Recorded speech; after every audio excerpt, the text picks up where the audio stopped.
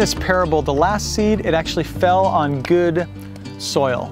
So with this good soil, this good dirt, where is the seed? Well, the seed was accepted and multiplied. And this is so cool. In this soil, it accepted the word of truth. It received the word of truth. The seed actually made it into the ground and began to grow. And I see this every single week at church, and I see this in the lives of my friends and my family members, that sometimes the things of God's kingdom, it just clicks and it makes sense and it gets deep into someone's heart. You know, for me as a pastor, I sort of spread seed every single week. I share the things of God's kingdom as I'm doing right now. And it may be the same thing that I say to you as to someone else, and the other person may completely reject it.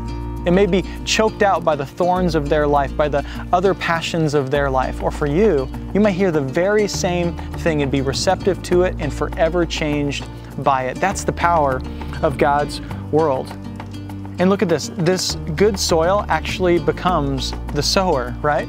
It multiplies the seed. This is what's so cool, is that you know that you're good soil when it multiplies. You know that you're good soil, once again, when you start to share the kingdom of God with others, when you go on mission. And one thing I want you to know is right now, as we struggle with this time of COVID-19 and being socially distanced, something that may not be in our minds or on our minds is that we're here to share the gospel with others. The mission has never ended. God wants us to multiply the things that He's given us.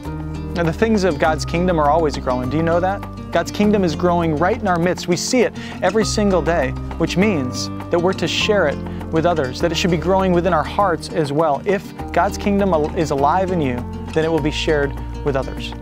So once again, what kind of dirt are you?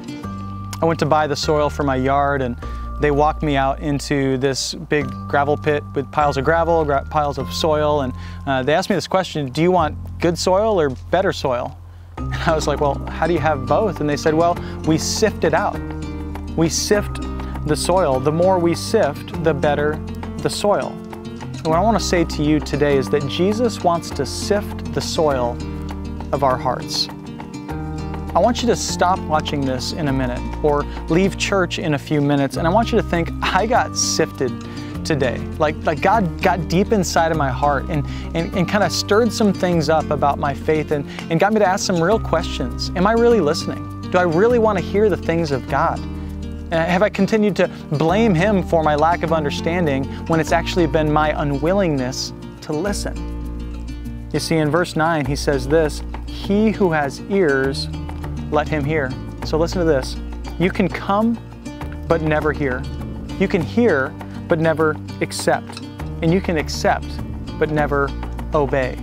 Jesus is simply saying this: if you have ears, if you're ready, then by God's grace, would you listen to the truth today? That Jesus wants to change your life. He wants to give you peace, and He wants to move you into better things for your life. You see, true faith in Jesus is when someone moves from simply showing up to church or watching a video online to truly surrendering your heart. And I want you to know this: anything less is not the gospel. Don't be fooled into thinking that anything but Jesus will save you. And don't be fooled into thinking that anything but obedience shows authentic faith. No, Jesus wants to fully transform us from the inside out.